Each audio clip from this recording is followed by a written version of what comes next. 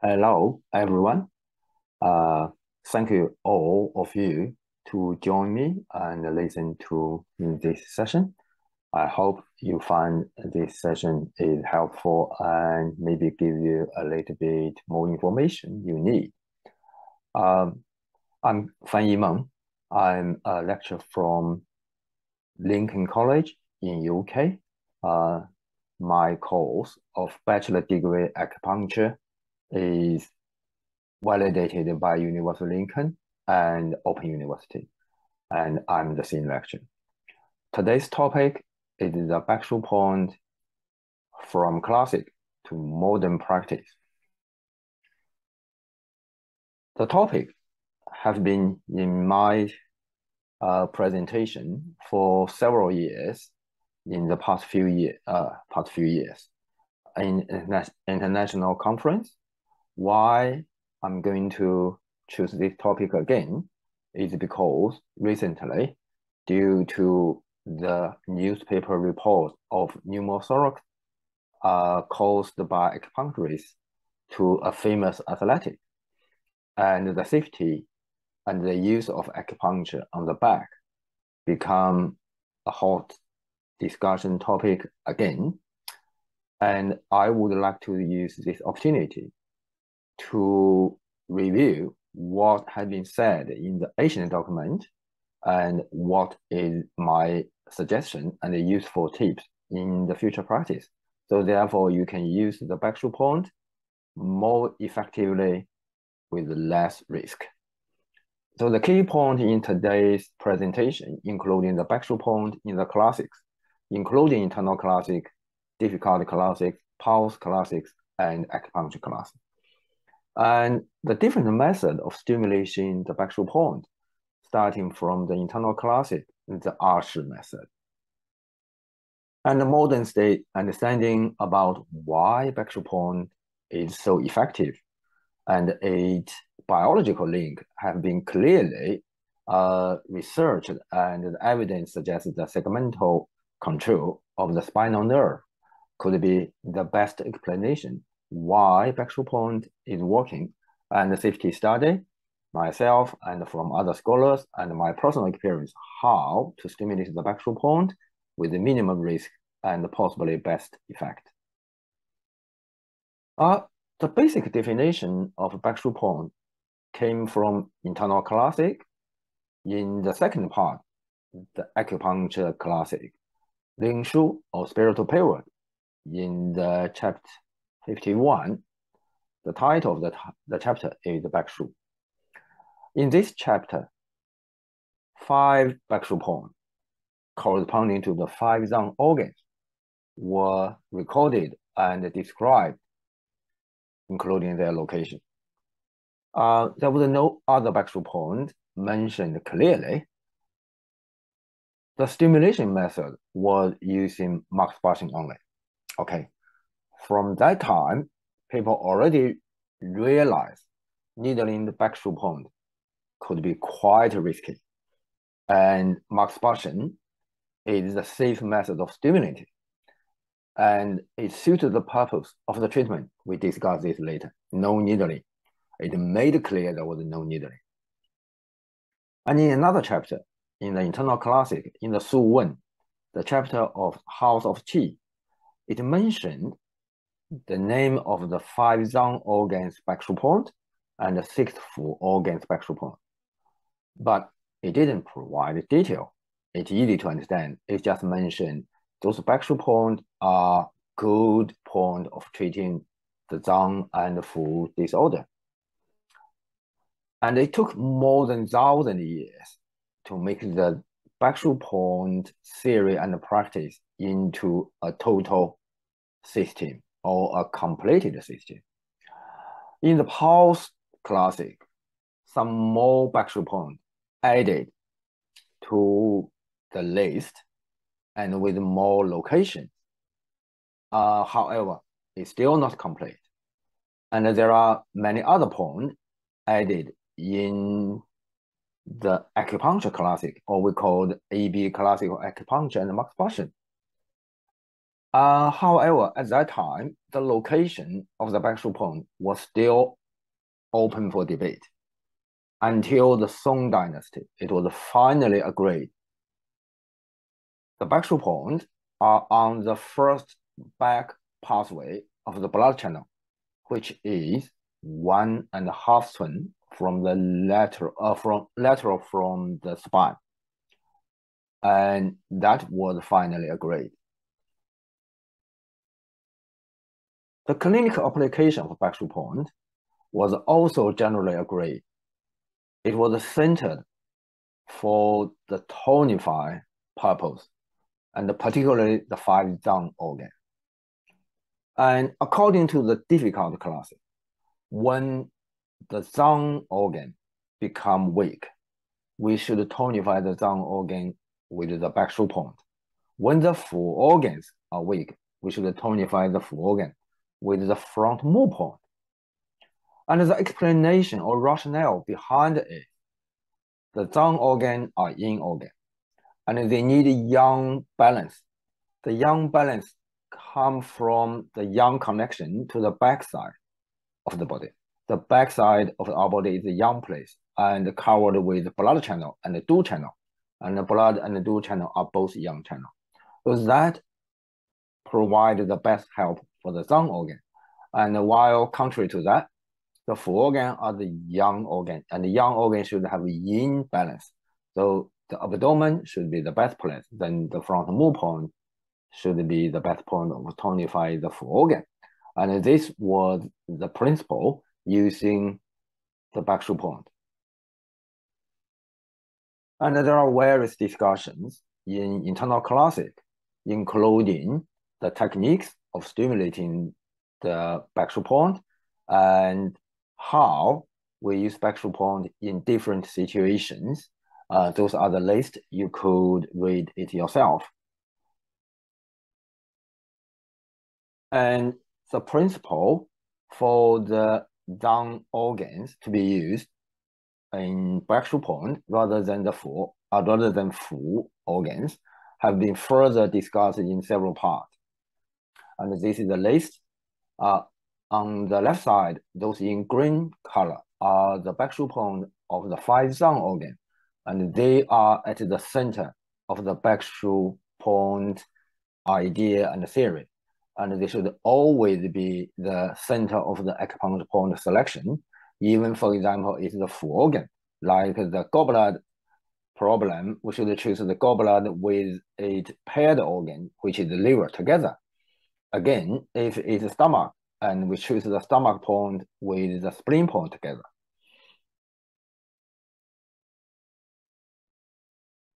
And the Back-Shu point were also recommended to be practiced in clinical practice, not with the fixed location.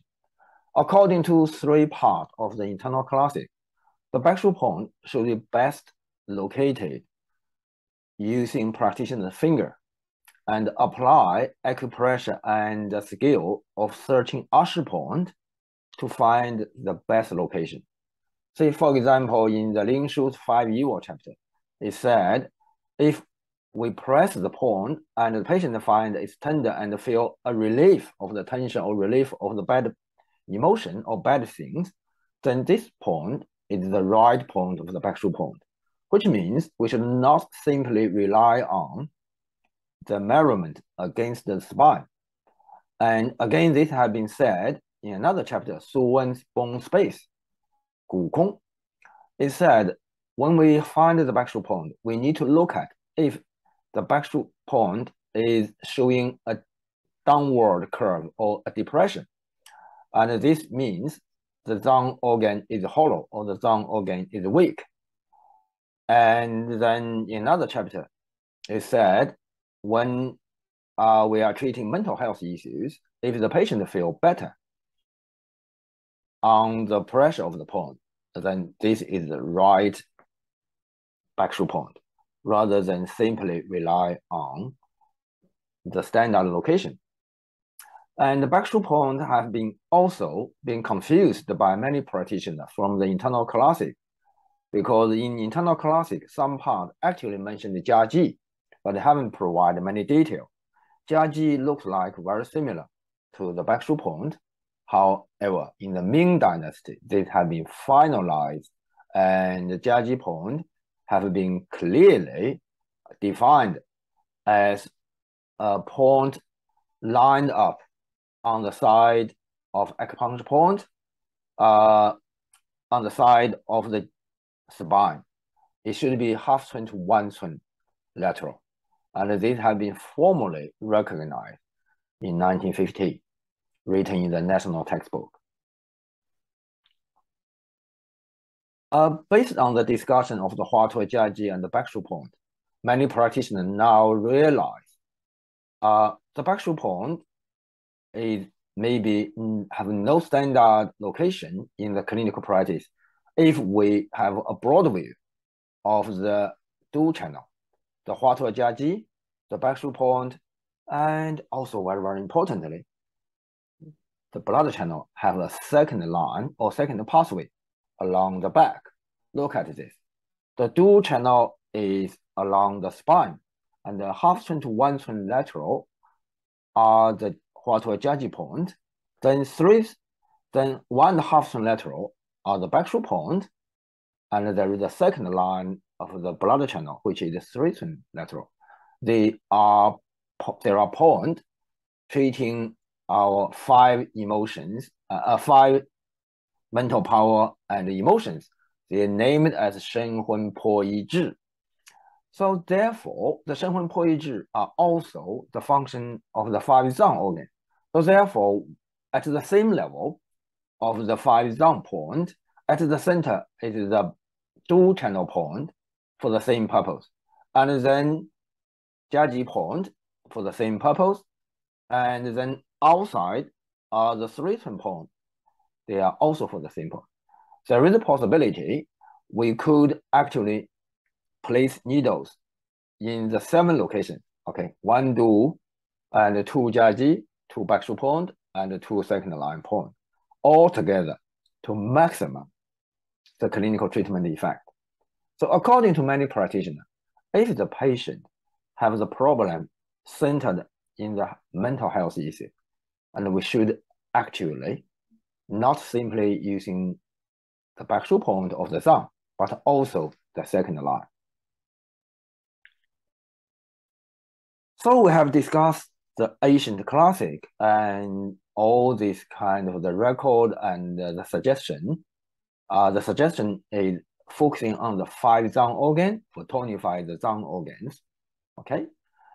Now we come to modern understanding why the Back-Shu point working very well. The biological understanding is number 1, we are based on the spinal nerve. The spinal nerve have its root and ganglions, and all the Back-Shu points are located near the root of spinal nerve on both sides of the spinal vertebrae.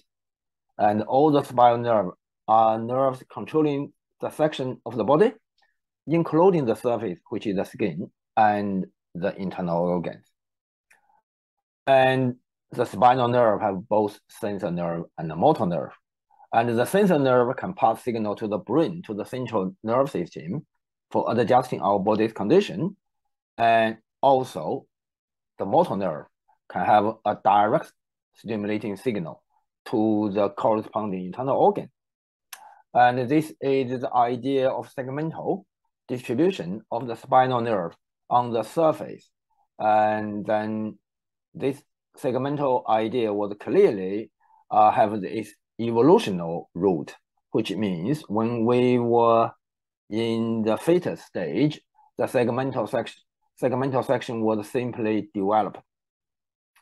And the segmental not only related to the skin, but also related to the internal organ. Have a look.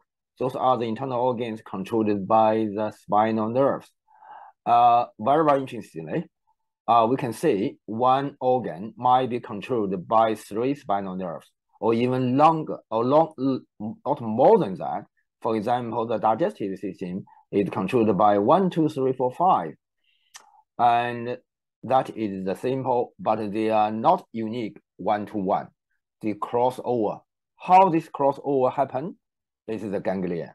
The ganglia make a compensation if one spinal nerve is not working. And this is an illustration of the ganglia. Now we come to practical point in terms of stimulation. So actually, before the Ming Dynasty, most scholars agreed with the internal classic, masturbation, not needling. And since Ming Dynasty, with caution, many of the practitioners suggest needling the Back-Shu point with the shallow needling of only half turn, obliquely inserting into the skin. And then in my practice, I saw practitioners and myself using herbal stimulation on the Back-Shu point, cupping, electric, and cold laser. They are all working well. In the past 5 years, there were situations of pneumothorax caused by so-called acupuncture practitioners. I don't know their detailed information, but they are all needling the chest, and some of them actually claiming they are needling the Back-Shu point. So therefore, the safety concern of needling the Back-Shu point is on high demand. And many people would suggest to go back to the classic using other stimulation rather than acupuncture needle. Therefore, we need to be aware and we need to study why pneumothorax could happen. Not every practitioner have the intention to puncture the lung. They all have some knowledge, and I believe they didn't want the needle to touch the lung. And why, even with safety concern, there is still incident happening. And one of the studies suggests when our needle tip go into the muscular layer, our muscle then start to react on this foreign body and keep massaging it. I think basically the massage of the muscle aimed to push the needle out of body, but it's not always successful. And we can observe in our practice when we needle some acupuncture point and the needle go into the muscular layer. After 10 minutes, we left the needle there. When we come back, we find the needle might go deep, might be grabbed, and the needle stuck happen, and sometimes the needle goes shallower. And this is the common phenomenon we observe. So therefore, there is always a risk the needle is sucked in by the muscle. And I'm borrowing some pictures from other textbooks to show you what is the anatomic structure of the Back-Shu point. In this picture, I use this blue purplish dot to show you where is the Back-Shu point. This is the spine, and this is the Back-Shu point, and this is the chest cavity. You can see below the Back-Shu point, there is always a layer of muscle, thick or thin, but always a layer of muscle. And usually, if we choose the Back-Shu point at the right level, and we could actually touch a nerve. And if we choose the Huatuojiaji point here, we could actually touch the posterior ramus of the spinal nerves, the back branch. And this will have a direct effect going into our nerve system. And this is how things go wrong if the needle punctures the muscle layer and further go into the chest. That causes pneumothorax. And this actually doesn't suggest a good treatment result. And from here, we can see the yellow colored pathway, that are the nerve pathway. Actually, we only stimulate the muscle, but not stimulate the nerve. So ideally, how do we do the needling stimulation? And if we don't do the Huatuojiaji, we could choose an oblique angle, and the angle, when it is in the right, go just shallowly into the muscle or touch the surface of muscle. And the needle have a strong possibility of causing the muscular reaction and the nerve reaction. And this reaction could both pass to the spinal nerve, then correspondingly, some change in the internal organ. And about the skill of needling into the muscle, in the internal classic, it is also made clear in the Lingshu Wei Qi chapter. It said, when we needle into the muscle. We always have to be patient, waiting the body's response. And we should feel the response below our needle tip. And when we needle it, depends on our purpose of treatment. We needling the excess when the qi is full, which means when we are going to reduce, we feel the needle is gripped by the muscle and we feel the resistance. We do the manipulation. But when we are stimulating the 5 zang organ for the deficiency, we wait until the muscle is relaxed, needling the deficient when the qi is away from the point, which means there is no push and grasping over our needle tip. That is the time we do gentle manipulation. The tension is gone. In my personal practice, I intend to shallow needling, and the needle tip just touch the muscle or get into the muscle tiny bit. And to help treatment result, I use heat lamp, electric puncture, and cupping. And when I use electric puncture, I use the lower frequency. Okay, the frequency is 1 to 2 hertz. And sometimes we use the Back-Shu point for local pain, for local muscular tension. In this situation, I use a different needling scale. I use the cross needling, and this is the method. The needle are moving in opposite direction and going cross over to each other below the skin, but never going into the muscle.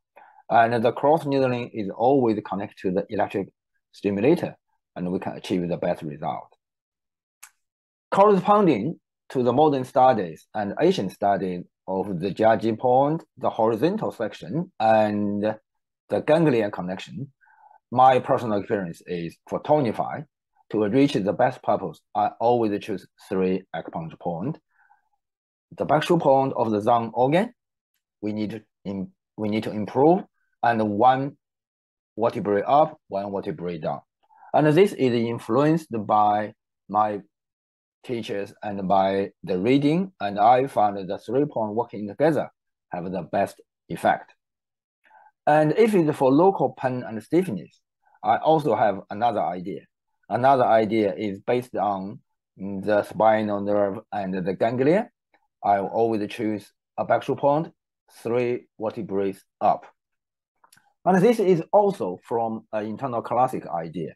According to 2 of the chapters of internal classic, actually, the counting of the Back-Shu point should be starting with the T3.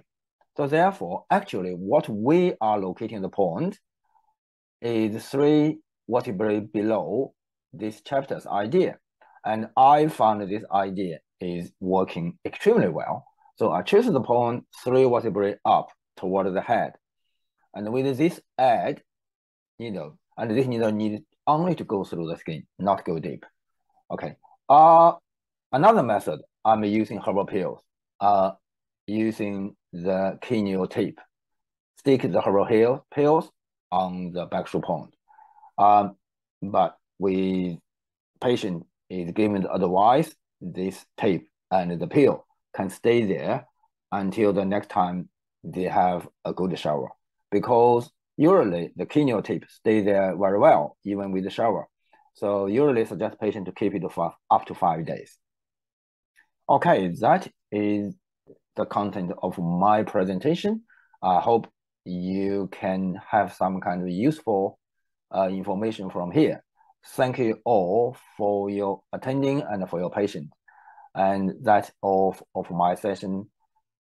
And see you again.